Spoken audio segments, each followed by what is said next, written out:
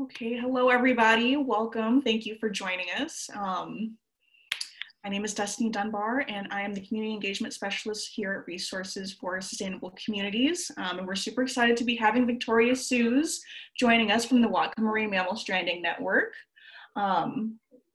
This is one of several webinars that's being put on by Resources and the Whatcom Marine Resources Committee for our North Sound Stewards programs. So if you are one of our scientists, make sure that you do log this in your hours.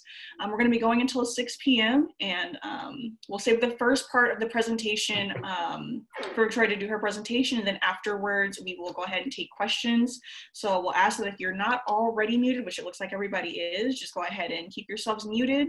And your videos turned off, and then at the end you can either type your questions into the chat as she's going through the presentation, or at the end you can turn on your mic and your video and we can do questions that way. So I'm going to go ahead and read Victoria's bio and then we will get started. One moment.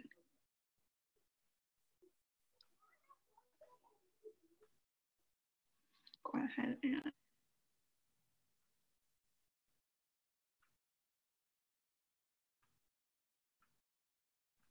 okay, so Victoria Souze is the Principal Investigator for the Whatcom Marine Mammal Stranding Network. She's been with the network since its inception in 2007. The network responds to all calls about marine mammals in distress or deceased. If deceased, necropsies are performed to determine the cause of death. Victoria and other volunteers with the network have recently launched a program that is taking a curriculum into primary and middle schools in Whatcom County. This program is to educate the classroom about marine mammals of the Salish Sea and the hazards they face from pollution to human interaction. She is passionate about marine mammals and has been working as a marine naturalist for 24 years. Her work takes her from the San Juan Islands to Alaska. She takes people out for beach walks, bird walking, and viewing marine wildlife. She currently works for the San Juan Cruises and the Lindblad and National Geographic Cruises. She's lived on the West Coast from California to Alaska and Hawaii, and she's been a resident of Lummi Island for the past 24 years with a background in marine biology. So that is Victoria, and you can go ahead and take it away. Well, thank you, Destiny. All right. Yes, I'm just going to jump right in here. So pretty much that explained what the Whatcom Marine Mammal Stranding Network, a lot of people now are really getting to know who we are. And so I just wanted to talk a little bit about what we do, and I'm going to key point some of the key species that we deal with. So let's,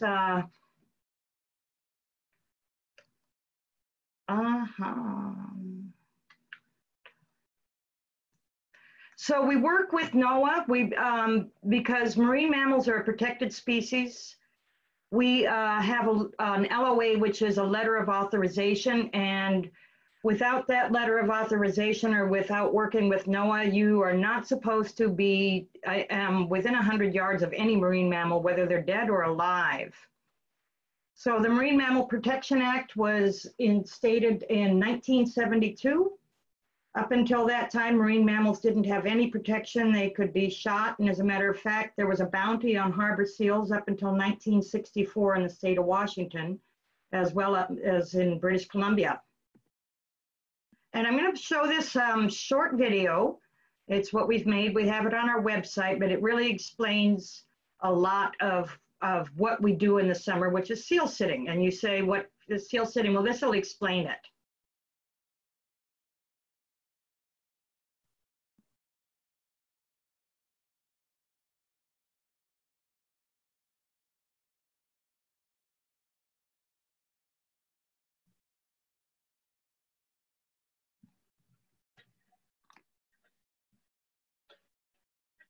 Victoria, we're not able to hear any audio. Maybe if you you can't hear it?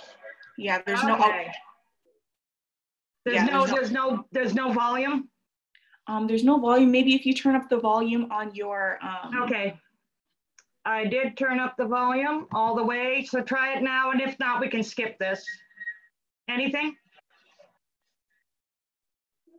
It's still pretty, if that's what I'm hearing, I think it's really faint. If that's as high as we can go, then we can go ahead and skip this. And then if you want, you can actually post the link to this video in the chat and we can view it that way. well, I'll just say the video is on our website. So, and I'll talk about our website at the end. I have Zoom. I have a problem with the audio. Sometimes Zoom is not made. It's hard to work with audio. So let's just go on. We'll start with minke whales. They are around here. We see them off of the west side of Lummi Island in Rosario Strait. They like deeper water. They're not very acrobatic, but they are throughout the San Juan Islands. They come here and they spend the summer here. And in the wintertime, they go down to further southern climates. Not a lot is known about them. They're kind of elusive and they're solitary. They're the smallest of the baleen whales. They're only about 30 feet long. And since they don't jump up out of the water and do a lot of things, this is basically about the only thing that you'll see of them is, in all my years of whale watching, I've only seen one minke whale come out of the water in what we call a breach. And I've been out there thousands of times. But so that's basically what you see. They have a very small dorsal fin. They are around here, but unless you really are looking for them, it's really, you just don't see them. This is kind of exciting because we now have humpback whales. They were really severely endangered. And in this, in some areas, they've actually been taken off the Endangered Species Act listing. And we have quite a few of them that come into the Salish Sea and they're spending the summer here, which means that they have enough food and they can spend the summer here rather than going all the way up into Alaska, because their population is so big, and they actually, they're ID'd. We have nicknames for them and we see them out there all the time now. It's really exciting. I consider them the ambassadors for in the marine mammal world, because it was back in the 1970s. People really didn't think much about marine mammals. However, the marine biologists started recording their songs over in Hawaii. That's when they do all of their singing, is in their breeding grounds in Hawaii. And they also in Mexico and Central America, but it was in Hawaii where they started recording their songs. And they really became the ambassador for marine mammals and really brought a whole awareness to the whole world about marine mammals that wasn't there before. We have all of them ID'd. There's a catalog with thousands of them, and how we ID them is by their tail flukes. Every tail fluke is individual to each whale. And so some of these whales have been ID'd from way back into the 80s. And we've seen them have successions of calves. They probably live to be about 60 to 70 years of age. And as you can see, a lot of what you see of humpbacks' tails are like this. It's really hard to get a really good ID shot, but there's a lot of researchers, and they spend hours and hours out there doing this. They are baleen whales, so that means that they eat small krill and small bait fish. A bait fish is pretty much any kind of herring, sand lance, any kind of small fish that groups up in a school, and they just come up from the bottom or from the deeper water, and they open their mouth, and that lower jaw, what you see in the picture here, actually fills up with hundreds of gallons of water. And then they close the upper jaw, and then that baleen, they squirt all of the water out through the baleen, and then they have all of the food left behind. And yes, you see a lot of gulls here, and yes, the gulls occasionally do get trapped in the mouth. They generally survive it, but I have seen where they didn't too. This was back in 2012. It was right across the border. It was right up just south of White Rock, in between White Rock and the US border. And it was a humpback whale that had been swimming around entangled in fishing gear. They figure probably at least for about 6 months. It literally starved to death and it washed up dead. This was back in 2012. I don't know if any of you would remember this or not, or if you keep up with strandings. A stranding is any marine mammal that comes into a beach or an area, whether it's alive or dead, and it can't get back to its ocean marine environment. One of the problems that humpback whales are now seeing, because of the increase in population of humpback whales, is that they are becoming entangled. They're becoming entangled in a lot of crab pot gear. We've actually seen humpback whales all the way up in Alaska with crab gear that they've drug all the way up there from California. And what it does, as you can see from this picture here, I know it's not very pleasant, but it's what happens, is it gets wrapped around their tail flukes, and eventually it can actually cut their tail off, which is pretty much fatal. This is just, I'm not going to spend much time on it, but is the red parts are the entanglements of humpbacks. The gray whales, which we'll talk about next, are the blue. And as you can see, going from the far left, 1994, you'll just see that there was very few here in Washington and Oregon. And look at the number, if you go to the far right, what's going on in 2018.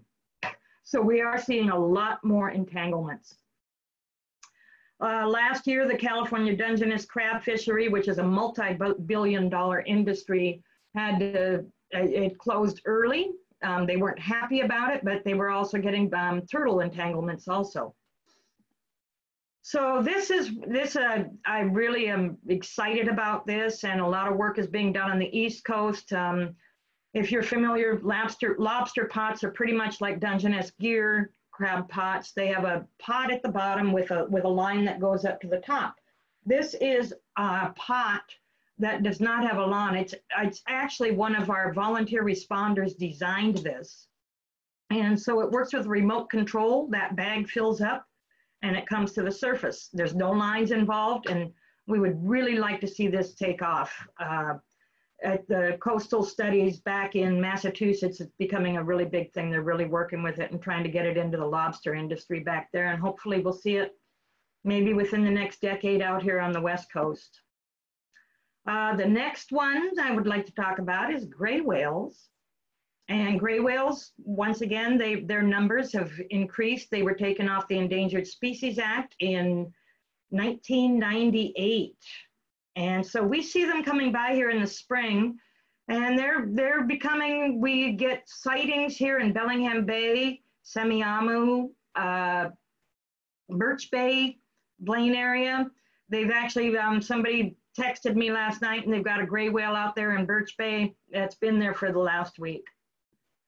They have one of the longest migrations, and you can see that the migration of the humpback whale here is in red, and of the gray whales, it's in yellow. So you see with the red line that it goes from Hawaii up to Alaska, and it also goes from Central America up to Alaska, and they also stop at British Columbia and Washington now. But that's the difference between the humpback whales and the gray whales. The gray whales are in the yellow. So this is gray whales. They come down, and this is where they give birth, is down in Baja. There's little secluded coves in there where they give birth to their calves. And then they go up, and some of them go all the way up into the Arctic to feed for the summer, and then they come back down and spend the winters back down in Baja. But they come by here, and on their way here, they some of them stop in to a place right just off the edge of Whidbey Island, the south end of Whidbey Island. So they kind of they're coming up the coast there, and as you see from the red line, they're going 70 miles out of their way. The first sightings of these, we call them the sounders. There's about 12 whales that come in there every year, and we call them the sounders. And somehow back in 1999, one of these gray whales made a detour, went 70 miles off the migration, and went to this little mudflat area off of Whidbey, in between Whidbey and Mukilteo. And she spent 2 months there and then left. The next year she came back with another gray whale. And so those gray whales have turned into about 12 of them that come there. They arrive in late February, early March, and some of them stay until late April or the early May. And then they take off, and we assume that they go up to the Arctic or further northern climates to finish up their migration and feed, and before they head back south to Baja. It's just kind of an interesting aside, though, in 21 years, what this has turned into. So there is a small endangered, our gray whales here on the eastern Pacific coast, which is where we live, are not endangered. As I said before, they were taken off the Endangered Species Act listing in '98, but there's a small population over off the Sakhalin Islands, and there's only 120 gray whales in this. And we thought that they had nothing to do with the Eastern Pacific whales. However, back in 2005, they tagged one, and when the tag fell off, it was over in Oregon. And then in 2012, they tagged another one, and she actually came all the way over, and her tag was lost in Northern California.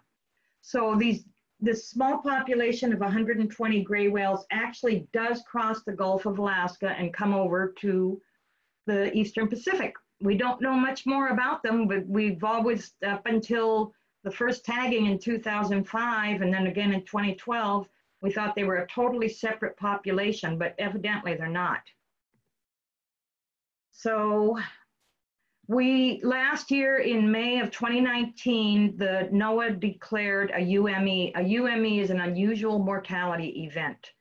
And the last time we had a UME with gray whales was in 1999. And so what happens with an unusual mortality event is that we see a lot of whales wash up dead or dying, and they die once they strand. In last year, there was 215 gray whales that stranded on the West Coast. This is probably only 10% of the population that died, because the rest probably just sank at sea. And now in 2020, the UME is not so severe. Only 125 gray whales have stranded on the West Coast so far.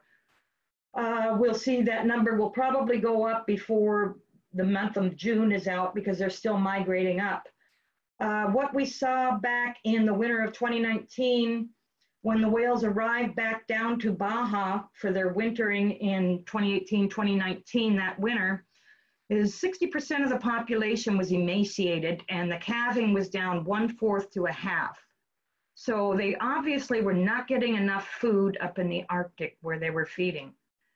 We do not have any clear scientific data on why this could be. It could be very well attributed to climate change. Back in 2017, one of these sounders that comes up to the Whidbey Island area, there was 5 or 6 whale watching boats, and they were all surrounding this particular whale. And they watched this small pleasure boat going right through the middle of the whale watch boats, who were all at their 100-yard distance.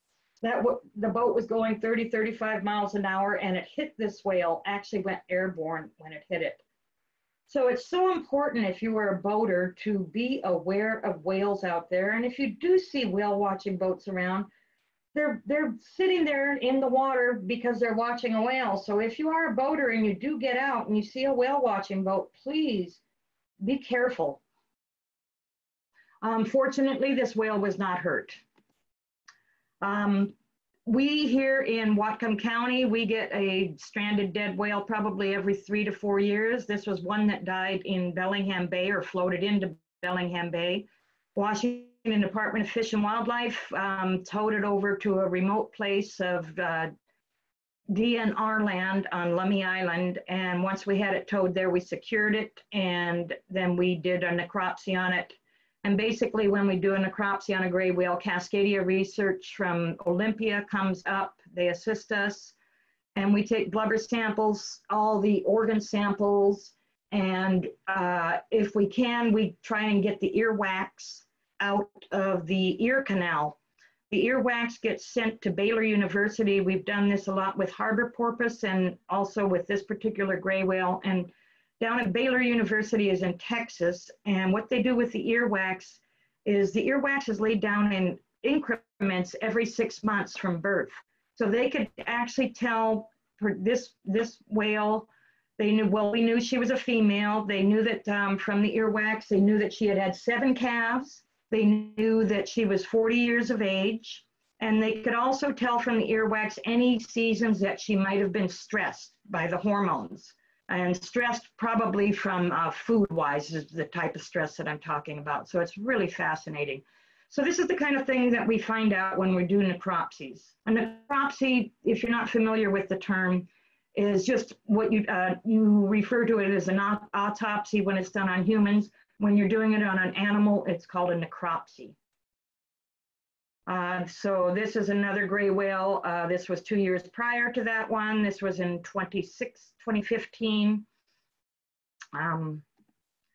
So the next little cetacean, by the way, a cetacean, if you're not familiar with that term, a cetacean is any type of whale, dolphin, or porpoise. We have these Dall's porpoise. They're about 6-7 feet long. They weigh about 350 pounds. And as you can see, they kind of look like baby orcas. So one of the things that if we do get one of these stranding dead up on the shoreline and somebody comes across, we might get a phone call that says, there's a dead baby orca, which of course, if any of you know about our southern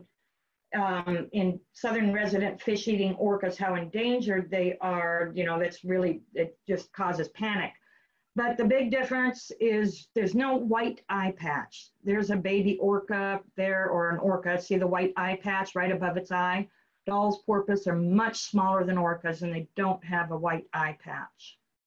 These little porpoises, we only have 2 porpoise in the Salish Sea, harbor porpoise and Dall's porpoise. There's only 6 porpoise in the entire world. So these little porpoise, though, are some of the fastest. They can go up to speeds of almost 35 miles an hour. Harbor porpoise are what is much more common. You'll see if you live in Bellingham, and if you get a chance to go out on Bellingham Bay, they are all over Bellingham. I would be surprised if you spent a couple of hours on the water in Bellingham Bay and did not see harbor porpoise. Right now is calving time, and they're giving birth to a small 2 to 3 foot porpoise, and that little porpoise, the baby, has what we call fetal folds, and it has these fetal folds for a few hours to up to 2 days. They give birth to a calf every 1 to 2 years. The female sexually matures between 6 and 8 years of age. They're also very common in Birch Bay. If you live up in that area, walk down to Birch Bay at the park there and just take a look. You probably don't even need binoculars. Look for a little glint of sunlight and they don't jump out of the water, do anything acrobatic, and they usually travel in small numbers of, say, 2 to 3. This is what they look like underneath the water. We had a live stranding here last year on Lummi Island. The people who called us, they didn't know who to call. They were from out of town and they were staying at a vacation rental. Unfortunately, they kept Googling dolphin. So we don't really have dolphins that live here in our area. So they kept getting all of these stranding networks that were on the East Coast where dolphin strandings are common. So by the time they finally did get a hold of us, I got there as she was taking her last breath. So we did a full necropsy on her. This is an interesting porpoise. It's a hybrid. And what happens is the Dall's porpoise and the harbor porpoise, they hybridize. And it's not super common, but we've seen quite a few of these. Not dead stranded like this one was, but it's a lot beefier than a regular harbor porpoise. The coloring is a little bit different. The head shape is a little bit different. And so it was a hybrid between a Dall's and a harbor porpoise. This porpoise washed up dead on the Lummi Reservation 5 years ago. And this is probably the most common, it is the most common marine mammal, and it's the one that we deal with the most. And these are harbor seals. At maturity, they get to be about 5 or 6 feet, around 2 to 300 pounds. The males are larger than the females. In the springtime, the females congregate onto haul-outs, which are rocks like this, and we call them haul-outs. Then they congregate together, and this is where they give birth to their pups. They give birth to 1 pup, and right now is pupping season, and this is one of our busiest times for us because the mom will go out foraging, and she might leave that pup, especially up in the Semiahmoo and Birch Bay area.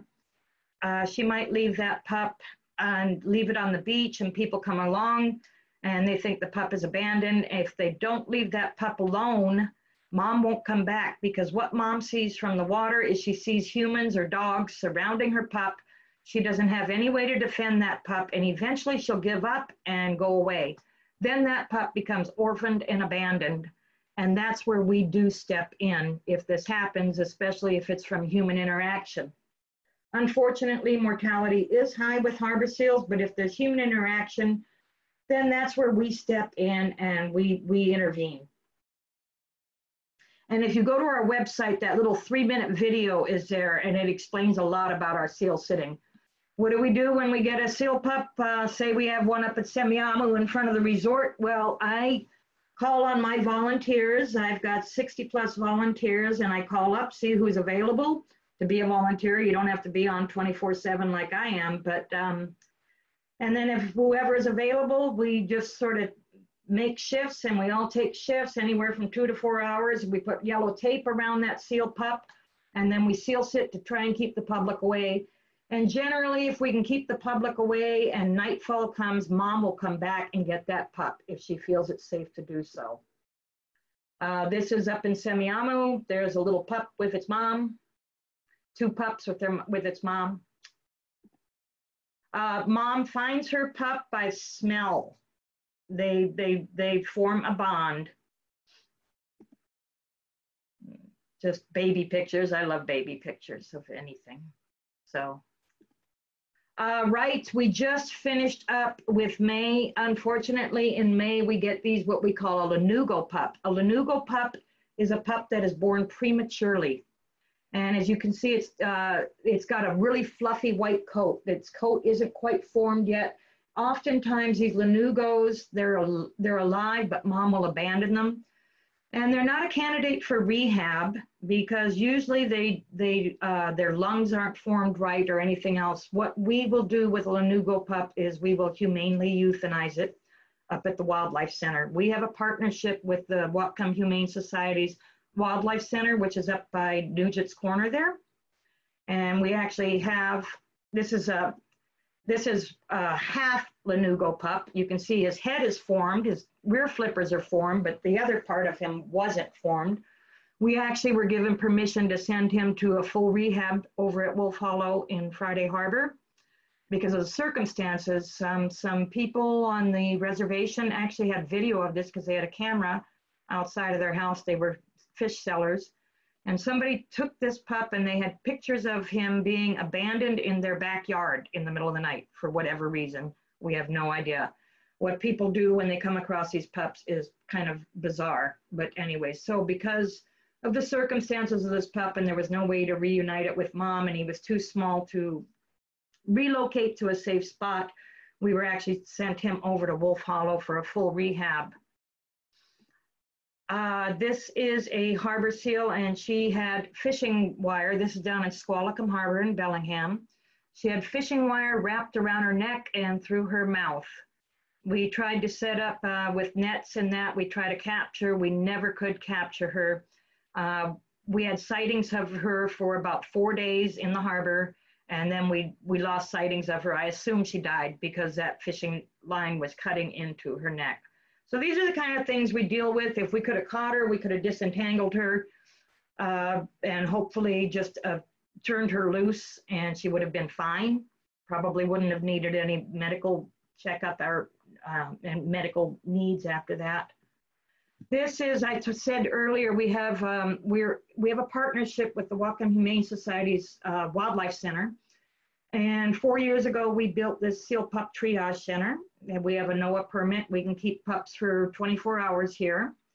And oftentimes, if we get a pup that is close to being weaned, the female harbor seal only nurses her pups 4 to 6 weeks, which is a very short time. So if that pup is getting close to being of a weaned age, and we know that, and especially if it has fish scales in its feces, we'll take the pup, we'll keep it overnight, we'll rehydrate it, any medical attention it needs, and then we will relocate it to a better place where it won't have human interaction. So these are just some pups that we had in our care. 2 of those came from Lummi Island, 1 came from Birch Bay. This is a pup. This pup was picked up in the Ballard by the Ballard locks. Some people were fishing. The pup was crying. It kept jumping up onto their swim fin of their boat. So they picked it up, put it in their boat with them, and they brought it all the way back up to Bellingham, where they dropped it off at the Marine Life Center at Squalicum Harbor. They called us and we came and got it.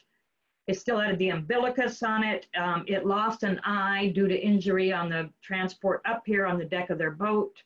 It should never have happened. This one was sent to Wolf Hollow for a full rehabilitation because it had the umbilicus. It was still a nursing pup and could not have been taken care of and then relocated out to a safe spot. So it was a candidate for a full rehab. Full rehab with a harbor seal pup takes about 3 to 4 months. This particular harbor seal, this one was picked up in Anacortes at a boat marina. The mother of this pup has, for like 5 years, been giving birth every year to a pup at this marina.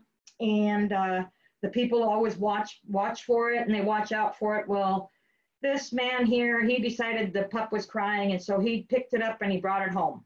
And he fed it half and half cream. And he called us up and we said, please don't feed it anymore. Please, we're going to pick it up. We want it. And he wouldn't tell us where he lived. By the time he finally did tell us where he lived, which was later in the day when he called, we went and got it and it died because they have a very, their diet is, they're not made for half and half. When we have them in rehab, they get like a fish milkshake. So it basically died from blocked intestines. This was down in Squalicum Harbor and it's a lot of blood on the dock. Somebody called us and we got down there and we just said, hey, can you just not go to your sailboat for a couple of hours? Mom had just given birth. That's her little pup there. All they needed was an hour on the dock and then she took off and swam away. Pup swam away with her and it was a great success. So it's always nice when people cooperate with us like this and we just tell them, give them some room. If you're familiar with Point Migley, it's on the northwest tip of Lummi Island. We have these rocks out here. And 300 seal pups are born here every year. We get about 300 mother seals that congregate here. They start in May and they stay here all throughout the entire summer until September. But it's very close to the shoreline and it's a favorite with kayakers. They just can't seem to stay off of these rocks. Even though you're not supposed to go near a seal haulout, they're protected. This is the kind of things that we deal with. Kayakers getting too close, what happens? If you see in the background of that picture, all of what looks like floating kelp or something, those are all seal pups and their moms. They've all left the rock and scattered. What happens here is the seal pups get, they get caught in the current and then they get, they wind up out on the beach, which is just 100 yards in. They can't get reunited back with mom. And then once again, we have an orphaned seal pup. And if we can, we take it back out to the rocks. It depends what kind of shape it's in. If it's been on the beach for a couple of days without mom's care, they're usually very dehydrated. It depends how old it is. There's a lot of different factors, but we try and relocate it back out to this place. We don't always know that these pups come from here. This is the same rocks, and here you can see somebody's decided one beautiful summer day to plant a flag there. It was Canada Day. They went out and planted. They also brought their dogs. The dogs are running all over on the rocks. Kayaks, dogs. We wound up rescuing 2 seal pups after this episode, and these were the 2 seal pups. So at the time, we took them back to our seal pup triage center. We kept them overnight. We rehydrated them, and then we relocated them back to the rock. They were just old enough. They didn't have an umbilicus. They had some fish scales in their feces, so we hope that they made it. This is just relocation. We do it by boat. We have volunteers who were who help us out with that. We don't have our own boat. This was an interesting call. It was 5 years ago, but it's beautiful, isn't it? It's called a ribbon seal. They live up above the Arctic Circle. Well, this was one of those rare snowy days in Bellingham. This is down in Fairhaven. We got a phone call and they said there's this really, there's a ribbon seal. The person knew what it was. And we said, oh, no way. And they sent us this picture. Well, we went down and sure enough, it was a ribbon seal. It was doing fine. It disappeared. It went down to Everett.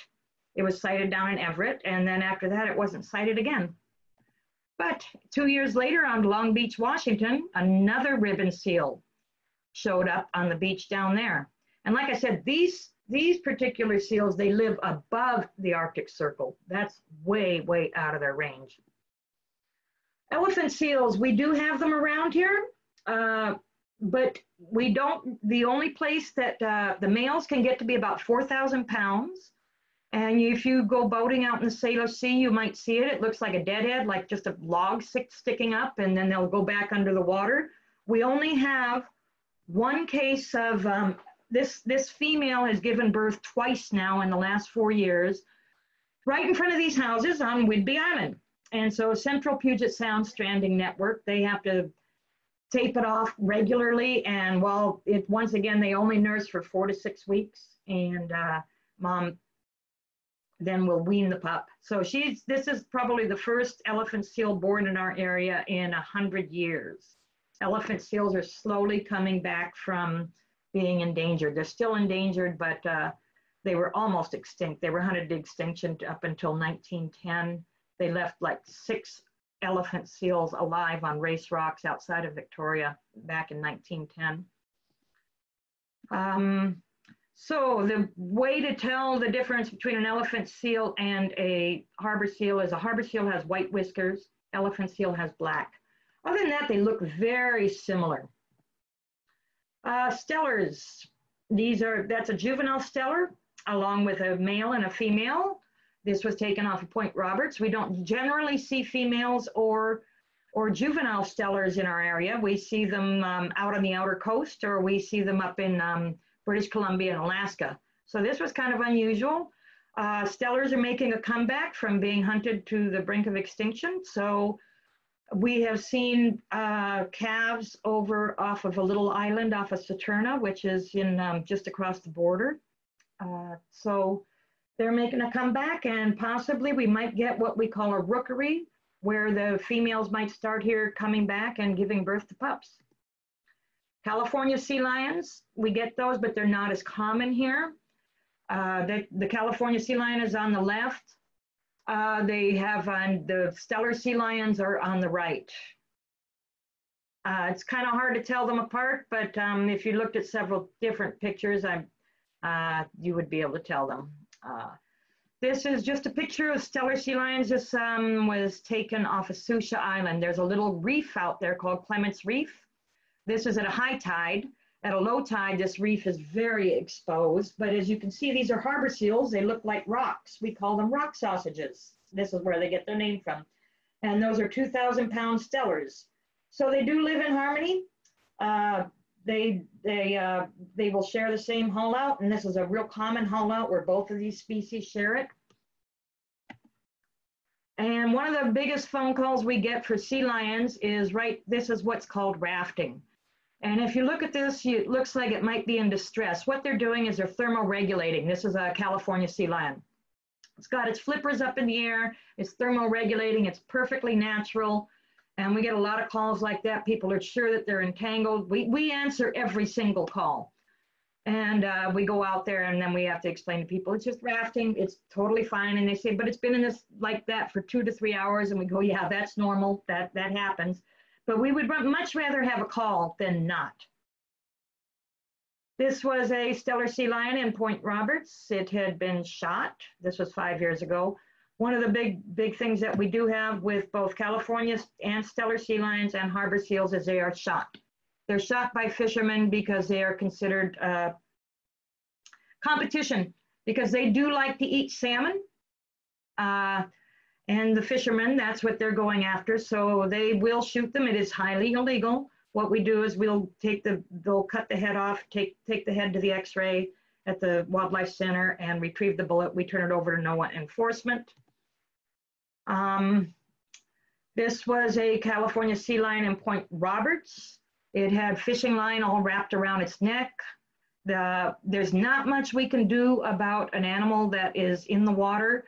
Or my thought at the time was if it went across the border, then the Vancouver Aquarium, where they have the equipment and they have vets and they've got boats and all kinds of things that we don't have here to deal with. If it was just across the border, they could be on it and they could get that, give it a little cocktail that would make it go out, but not out enough to where it'll drown. The problem is if you give a sea lion or a seal, if you try to give them a dart with anesthesia on it, is they jump in the water and they drown. But up in Vancouver, they have developed what we call like a cocktail, where they can shoot it with this type of anesthesia. It doesn't put it totally out, and it can still, you can't quite swim, but it can still stay enough up to breathe. And then they can get alongside it with their boat, cut the entanglement out of it, and then they can give it a counter cocktail to bring it back. If we do have a dead animal that we're going to leave on the shore, which normally we will leave if it's in a remote area, we will leave them to let the eagles or whatever other predators, we'll give it a nice green paint. This is non-toxic livestock paint. We'll also give this to live seal pups that were seal sitting so that we can tell them the next day if it's the same pup. So if you come across a dead animal and you see that this green paint, no, nobody has been trying to put graffiti on a dead animal, it's just us. We're marking that animal so that if we get several phone calls about it, we can say, yes, we're aware of it. We already went and we examined it, and we've got all the data that we needed off of it. This was in 2018. It wasn't our Stranding network that dealt with it, but this, I talked about them being shot. She was shot, she lost her eyes, turned out she was pregnant. And anyways, she was successfully rehabbed and released. She was shot during a fishing derby while they were salmon fishing. This is what marine mammals are dealing with. Everything that we do, as I'm sure you all know, winds up in the water. So harbor seals, sea lions, orcas, porpoise, this is everything that happens. And of course, you probably are aware of our orcas, and one of the biggest things is lack of salmon for them, and I can't go into that. It would take an hour to talk about that, but another thing that's happening with them, with our southern resident orcas, we have two communities of orcas that live here, the Biggs killer whales, also known as transients. They're doing great. Their numbers are increasing 4% a year, whereas our southern resident fish-eating whales, numbers are going way down. They're down to 74. This is just a little pictorial showing you the bioaccumulation. It starts with the plankton at the bottom, goes to the small bait fish, to the salmon, and by the time it gets up into the orcas, this is what they are bioaccumulating. Most of these toxins are fat soluble, means that they gets into their fat layer, no problem. But when they are starving from lack of salmon, then these toxins are immediately released from their blubber layer into their bloodstream. And of course, garbage. And as we probably all of us who are right now on this conference, we all probably are very well aware of garbage and plastic, and probably all do all of our part. So I don't think I need to go into that too much. Sea otters, river otters, we don't consider river otters a marine mammal. However, I will rescue them and I will take them up to the Wildlife Center if needed. A sea otter is a marine mammal. We don't have many sightings here. They're on the outer coast, and they're also up in British Columbia, Alaska. But we never did have a population of sea otters in here, even historically. So we do a lot of education with kids. We like to like to go to any event that we can, and we have skulls. We have a stuffed harbor seal. We love to interact with the public to educate. We have oil spill response training. It's only a matter of time. We've got 4 refineries in our area. I'm trained 24-hour HAZWOPER. There's 12 of us. We got 15 of our responders are trained with 8-hour HAZWOPER training, specifically to deal with oiled marine mammals. So we are on the ready if need be. And everybody that I've trained with throughout the years, the people who do oil spills for a living and go worldwide doing them, say it's not a matter of if for you, it's a matter of when. I'm going to finish up here is, as you all know, with the COVID, mainly we totally, to keep our seal pup triage center going, to buy equipment for our volunteer to safely respond. And that we totally relied on fundraising and donations. And we had to stop all of our fundraising this year because of the COVID.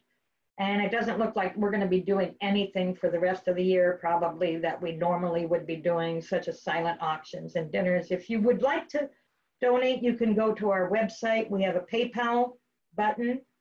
And if you don't like to use PayPal, you can always contact me. I could tell you how to donate. So any questions? Great. Thank you so much, Victoria. That was awesome. That was so fascinating. I feel like I learned a lot. We do have one question here from Eva, and that is, are Lanugo pups? Yeah, are Lanugo pups common? What causes their pre-birth and harbor seals? We don't know.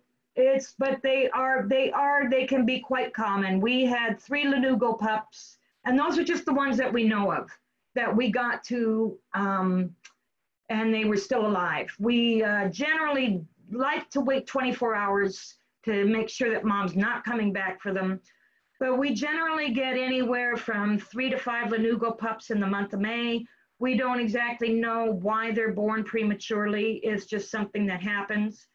The one great thing about partnering with the Wildlife Center is that the manager there, Alicia Evans, she can euthanize. So whereas previously we had no way to deal with them other than let nature take its course, which can take up to days at a time, we're lucky that I can now take these pups up to be humanely euthanized.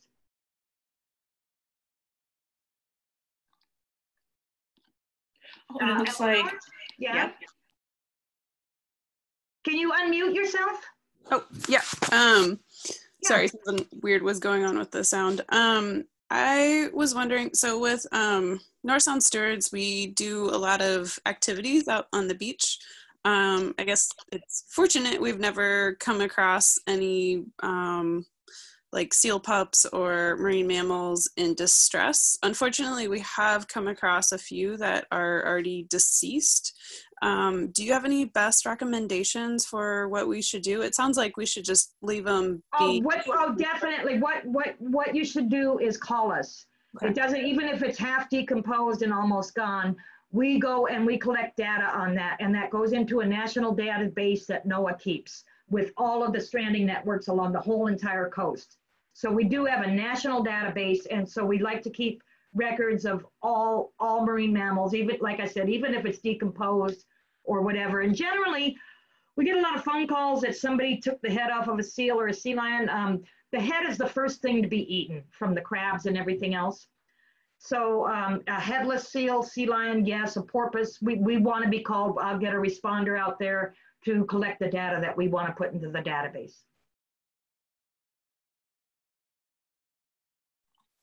I had a question. I'm wondering what is your protocol for dealing with really large animals that haven't, they're not deceased yet, but they might be stranded, but they're like really big. What do you like a stellar sea lion or something like that? Mm-hmm. Yeah, unfortunately, what we don't, if we can, it's euthanize. But the problem with that is once we euthanize it, if it's a really big animal, we can't leave it on the beach for predators. Say it's like a 1,500-pound stellar sea lion. And so we don't have any way to take it off the beach. And it's once it gets a euthanasia in it, you know, it's deadly to any animals that might predate on it, birds or whatever. So unfortunately, what we will do is if it looks like there's no chance to help it, or we can't get somebody to help us with it, and it's too far gone, we will have the Fish and Wildlife. We work with them a lot too, and they'll shoot it, humanely shoot it, and then we'll do a necropsy on it. So a lot of what we do is not really that pleasant, but we're dealing with the animals, and that's what happens. Of course, the seal pups and the great little stories that we have of the releases and how happy they are, and that's always the best thing that happens all summer. Looks like we have another question from Ivana. With the Sea Discovery Center in Paulsbo, we teach our kids the difference between biomagnification and bioaccumulation. Is this heavily talked about in your outreach with schools up in Whatcom as well? Yes, we do. Yes. Okay, and then also from Candace, is there a need for more folks to be trained in oil spill response? If so, how do we find out more about it? I am also very curious with the oil spill response. Good question. Okay. There was some trainings going on this spring, and we were also going to give a responder training to become a volunteer with us. But of course, all of that got canceled. Right now, IOSA, it's capital IOSA. They're in the San Juan Islands. IOSA, Island Oil Spill Association, or anyways, they kind of went through a little glitch here, and they're just now getting back up and running. They got a new board, and they're reconfiguring their board and their organization, and they will give. They had to cancel all of their trainings. They were giving oil spill trainings over on Orcas and San Juan Island this spring, which they canceled. But I would contact them, get on a waiting list, and generally these are free. And you can go over there and get oil spill wildlife training with them. And then, of course, if you're interested in volunteering with us, like I said, we were going to give a training. We were going to give a training last Saturday.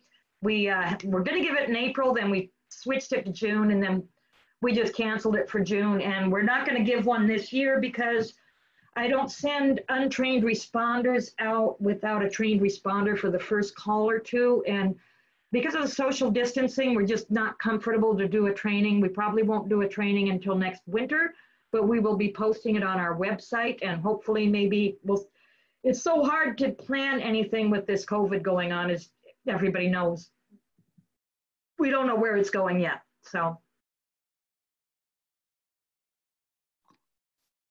Okay, we have another question from Ivana. And Ivana, if you'd like, you can also turn off your mic. But Ivana, or turn on, sorry. Yeah, is there any yourself? Yeah. Yeah. But the question is there any work with Canada to decrease the amount of entanglements among marine mammals? Have we talked with them about the UME of gray whales?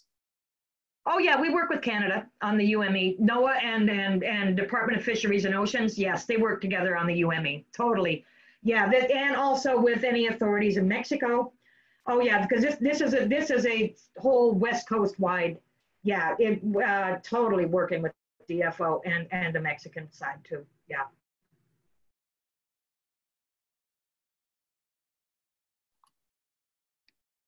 Great. This is more of a comment. I thought it was super interesting about the whale earwax getting sent to Baylor. I didn't even know that whales had earwax, or that it like had that much information. Kind of like the rings on the tree, how it tells you like if it's going through stress. Exactly, and it's laid down in 6-month increments from the time from birth. Yeah. And it has a wealth of information in it. Yeah, I did have a question about the kind of rehab process, and it seems like there's this, I don't know, this process. So if it's too young, if it's a Lanugo pup and it's too young, then it doesn't get, and it's not close to weaned, then it doesn't get sent to rehab. No, okay. Or doesn't get sent to rehab. Let me explain something. In Oregon and Washington, we don't have a lot of rehab centers, and each individual seal is determined from NOAA whether it's a candidate for rehab. They don't like to rehab all seal pups. It's just the policy that it is with Oregon and Washington. It's just the way it is. When we have people who come from British Columbia or from California, in California and in British Columbia, all seal pups are candidates for rehab, okay? So they're all, even Lanugos sometimes. And so in Canada and in California, they're all sent to rehabilitation centers. They've got great big ones in California, down in La Jolla and San Pedro, and also in Sausalito.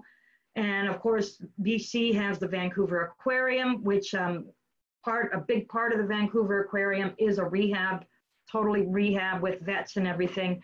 We do not have that option in Oregon and Washington. It's just not the policy of NOAA. And so we have to live with that, and we have to deal with how it is there. So a Lanugo pup is not considered a candidate for rehab because the success rate of it being released and living in the wild is not as high. So because we only have a few pups that we are allowed to send to rehab, the ones that they want sent to rehab and go through a full 3 to 4 month rehab, they want to make sure that they're going to ensure that they can be released and live in the wild for a long life. Yeah.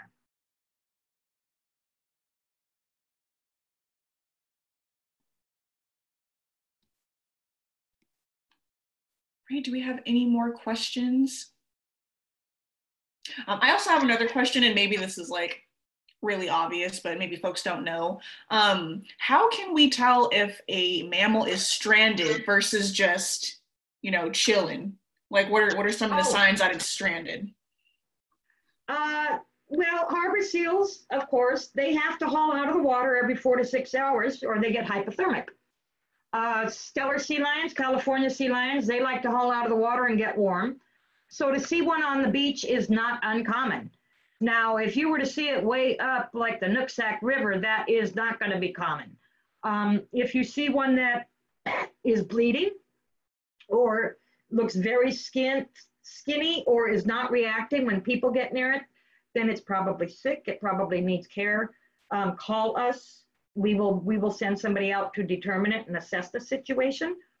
Obviously with a porpoise, now if it's in the water and struggling or in shallow water struggling, and we get a lot of calls of that, like the White Rock area where the mud flats go way out.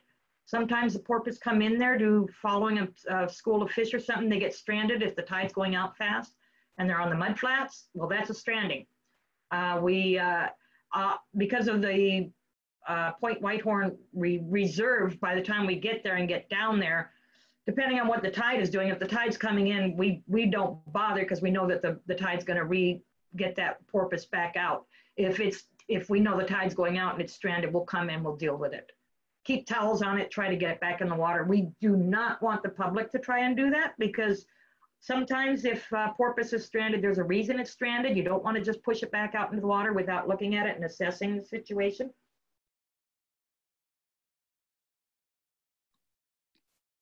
We have another question from Ivana. In 2018 to 2019, there was about a dozen harbor seals illegally shot and washed up in West Seattle. Were people caught and fined for this? Is there a place I can stay updated on this news? Well, no, there is not a place that you're going to find updates on that. Once it gets into enforcement, even with me and the bullets that I turn over to NOAA enforcement, it all gets sent to NOAA. Any bullet gets sent to NOAA. Somewhere in Seattle, they have a vault full of bullets that I've given them, along with every other stranding network. Once it gets into a situation where it's going to court, they don't discuss it with us. It becomes, whatever it is, it becomes a court case, and then it's not open for discussion. They don't share it with us. Every now and then, we'll hear of somebody like who might get caught, like in Oregon last year, they caught some guy. Well, we knew about it because they were able to prosecute him and send him to jail for 30 days. But for the most part, once it gets into the enforcement, we don't really hear what goes on. Great, thank you. I do just want to flag that it is 6 o'clock, so I just want to see if we have any remaining questions.